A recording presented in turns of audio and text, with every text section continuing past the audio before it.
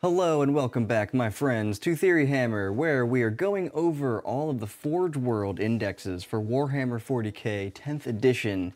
In today's episode, we are doing the Tau, and this is going to be a standalone episode, I think, because there's actually a decent amount of different data sheets that's actually in here. So if you're unfamiliar with this series, this is a little bit different than our regular index reviews, where we did not discuss points, and that is because we wanted to just go over those and kind of get the data sheets out there, and not discuss points because those videos would have been twice as long.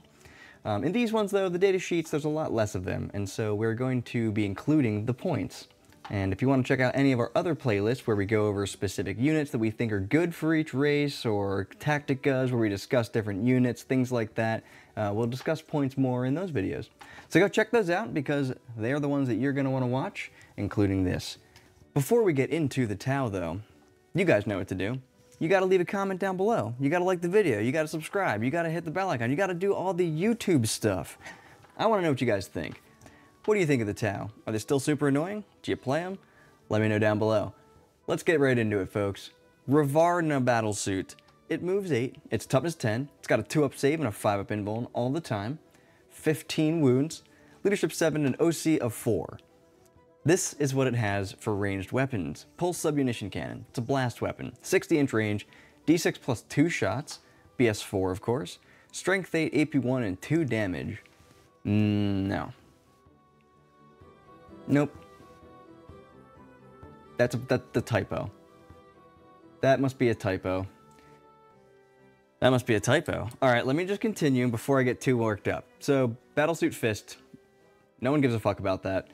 It's got 6 attacks with 2 damage, strength 6, hits on 5s. Deadly Demise D6, for the greater good. Battlesuit support system, eligible to shoot in a turn which it fell back, okay? Nova Shielding, once per battle, when this model is selected as a target of a ranged attack and uses this ability. If it does, until the end of the phase, each time an attack targets this model, if the strength characteristic of the attack is greater than the toughness, subtract 1 from the wound. Okay, it's not the worst ability ever. On something that's toughness 10, that's pretty good actually. Once per battle though, so that's pretty not good. Weapon support system. Each time this model makes a ranged attack, you can ignore modifiers to the hit roll. It doesn't like do anything to its gun? Oh my god. This is a fucking travesty right off the bat. While this model's wounded, it's even fucking worse. Cool. Alright, so this model can be equipped with up to 2 missile drones. Great. 1 battle suit. It's got 2 pulse submunition cannons. Great. So you could get, what, 16 shots with that? Yeah, you can get 16 shots of strength 8, AP1 or 2 damage, which is not a cyclic ion blaster profile. It does shoot real far though. Or you could get 6. You could get 6. You're just as likely to get 6 as you are 16. Let's move on, yeah? Alright, Ravarra Battlesuit. Yavara? Alright, this one is movement of 10 with a toughness of 9, 2-up save, 5-up invuln, 15 wounds, leadership 7, OC of 4. Fletchopods, okay. This is what Shadow Sun has, 5 shots, strength 3, AP 0, 1 damage, 12-inch range. Ionic Discharge Cannon, very fancy. It's got 2 different profiles. It's blast on both of them, so it's got an overcharge and standard. They both shoot 18 inches. D6 plus 1 shots. Strength 7, AP 1, damage 2. If you overcharge it, 18-inch range, D6 plus 1 shots, strength 8, AP 2, damage 3. So it's basically a plasma gun that you're overcharging here. I don't like it. It's got a terrible range. It's got a terrible amount of shots. Phase Plasma Flamer though. This is hopefully better, because this thing used to be insane. Ignores cover and torrent. 12-inch range, strength, no, a 10, wait, what? Did I just have like a stroke? I'm not even joking, like ignores cover, torrent, 10 attacks.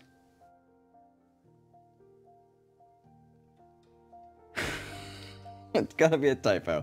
It's strength 6, AP 1, damage 1. The Battlesuit Fists are 6 attacks. Whatever. I'm still a little crazed about this. What? It's got 10 attacks. I really hope that that's correct. Because that's kind of hilarious. It just always 10 attacks. It's just always 10 attacks at strength 6, AP 1, and damage 1. It's just fucking weird, right? Like, it broke my brain, and I feel like that's a typo, and I've spent like 2 minutes talking about it at this point. But geez, dude, like, yeah, so that's bad. It's good, but it's bad on this thing. Like, that's a weird profile. That's a real weird profile. Deadly Demise D6, for the greater good, battlesuit support system. This model is eligible to shoot in a turn which it fell back. Nova Burst, once per battle. Before this model makes a normal move, advance or fall back, you can use this ability if it does until the end of the phase. Its move characteristic is 18. Okay. Once per battle, before this model makes a normal move, advance or fall back move, it can use this ability. So that means you can move it and you can, so you get a move characteristic of 18 plus you can advance. Right? I'm pretty sure. Weapon support system. Each time this model makes a ranged attack, you can ignore modifiers. If it's -1 to hit if it's got 1 to 5 wounds. It's very unimpressive. Can take drones. It's got stuff. Alright, vehicle, walker, fly. Who gives a shit at that point? Alright, Tetras. These are good though. These you're actually going to like. These move 14, they're toughness 7, they have a 4-up save, 7 wounds, leadership 7, and an OC of 2. These things are the same profile as a Piranha. They have a different gun though. They have just a pulse rifle, so rapid fire 1, 30-inch range with a single shot, BS4, strength 5, AP 0, damage 1. It's got Deadly Demise 1 and infiltrators, so it can deploy real far up there.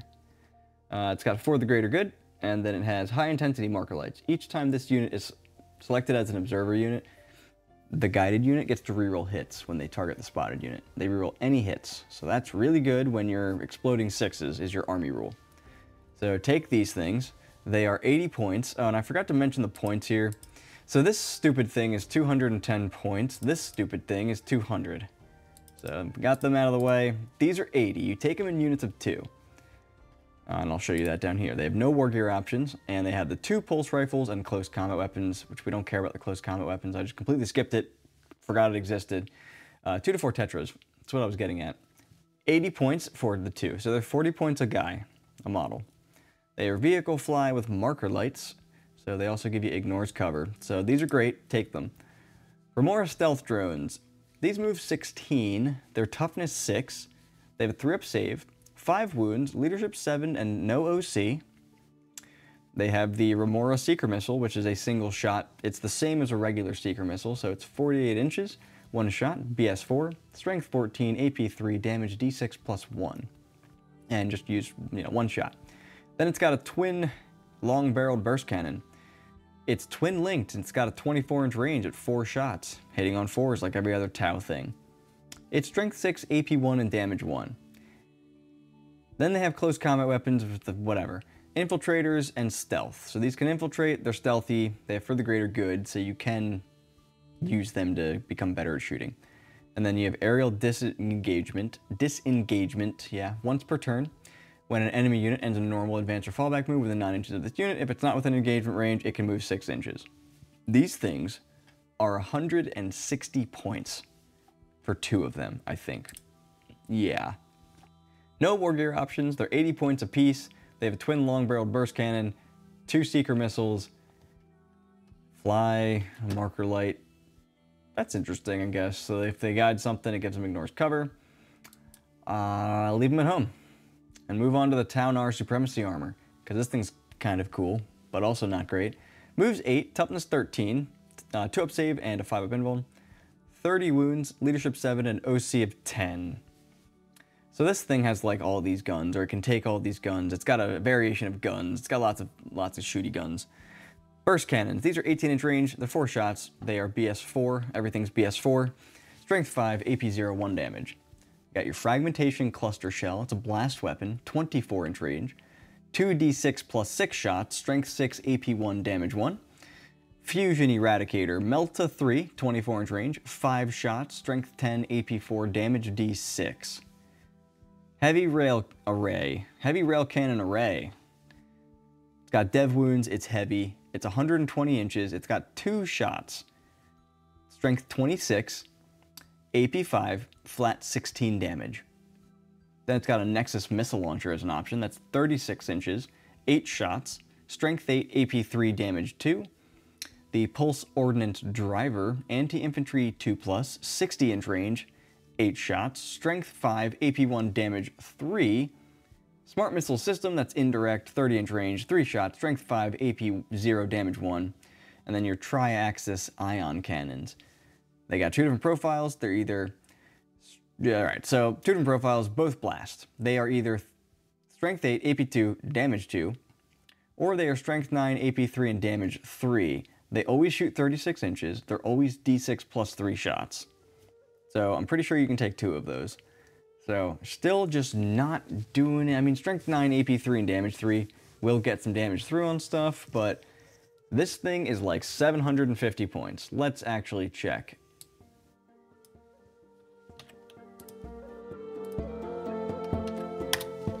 $790 points for this thing. So that's pretty crazy.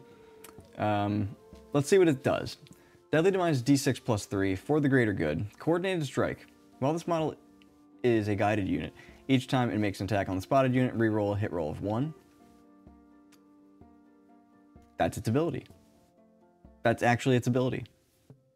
You heard me right.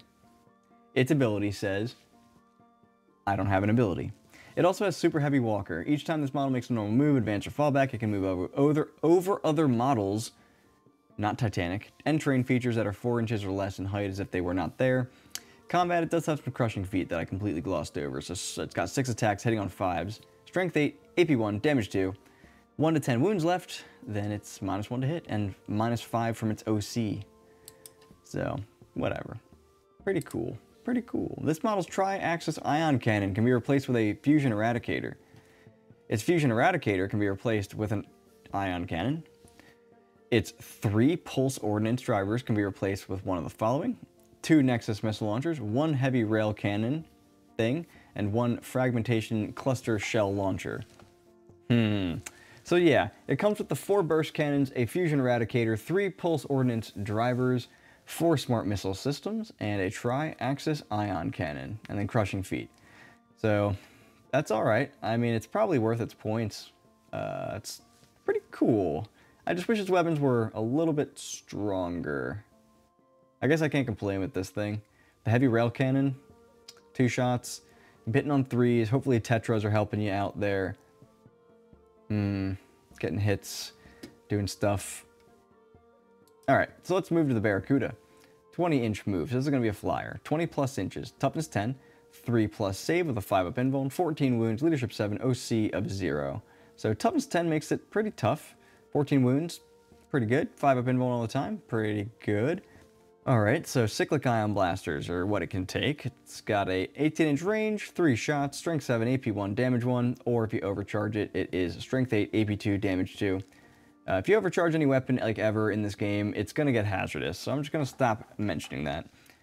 Then it's got the Ion Cannon. That's going to be either a blast weapon that's 60-inch range, D6 plus 3 shots, Strength 7, AP 1, and Damage 2. Or it's going to be a blast weapon with the same exact profile that's Strength 8, AP 2, and Damage 3. Then you have your long-barreled burst cannon. That is going to be 8 shots at 24 inches. Strength 6, AP 0, Damage 1.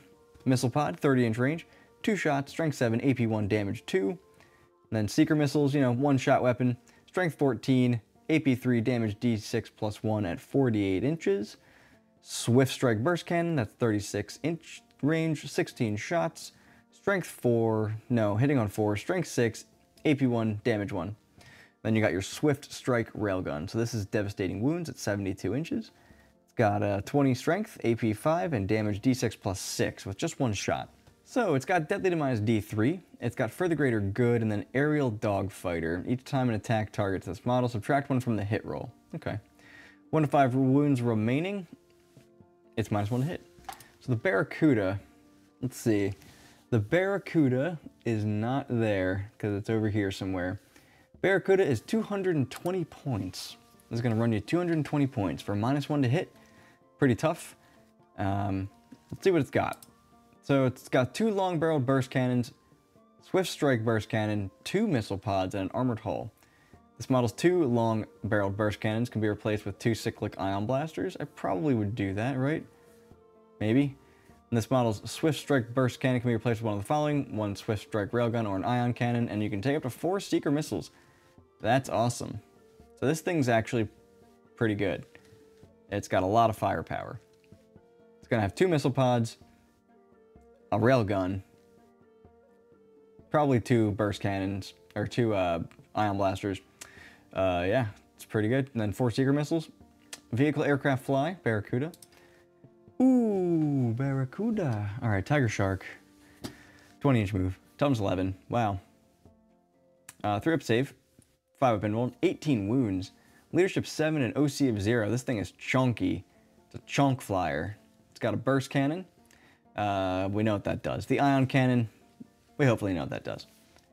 We just talked about it. Missile pods. Those are strength 7, AP 1, damage 2 with 2 shots at 30 inches.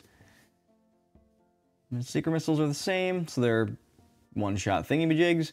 Sky Spear missile rack. So this is anti-fly 3+ and blast, 72 inches, d6 plus 1 shot, strength 6, AP 1, and damage 1. So that's interesting.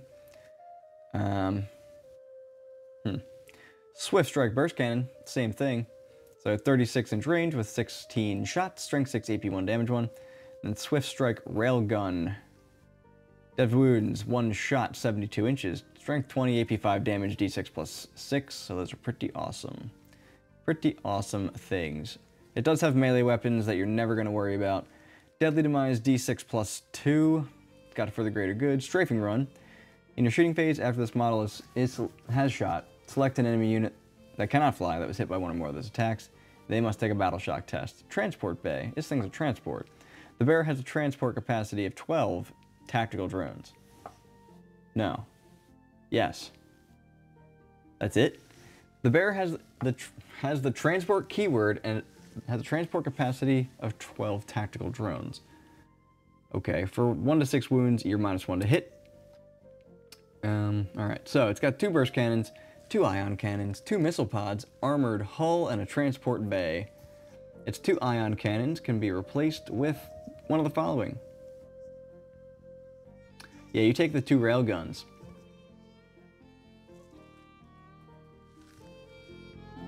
It can take 6 Seeker missiles, and its transport bay can be replaced with 2 Sky Spear missile racks. Interesting. So, 2 burst cannons, 2 railguns, 2 missile pods, 2 Sky Spear missiles, 6 Seeker missiles. Holy crap. Vehicle Aircraft Fly, Tiger Shark.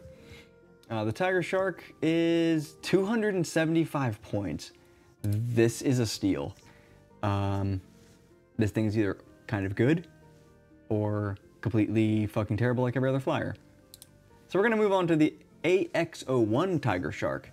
This has the same profile. So 20-inch move, toughness 11, 3-up save, 5-up invuln, 18 wounds, and leadership 7 and OC 0. It's got a burst cannon as well. It's got cyclic ion blasters, which are the ones you take on crisis suits. That's different. Missile pods, yep. Seeker missiles, yep. Twin heavy rail cannon. Twin heavy rail cannon, interesting. So dev wounds, twin linked, 120-inch range, just 1 shot. Everything hits on 4s. The whole index is going to hit on 4s. 26 strength on this heavy rail cannon. Damn. AP 5 and flat 12 damage. So, okay. Armored hull, whatever. Deadly Demise D6 plus 2. Titan Hunter. This model's twin heavy rail cannon and Seeker missiles have the anti-Titanic fleet 3+ when targeting units within half range. Interesting.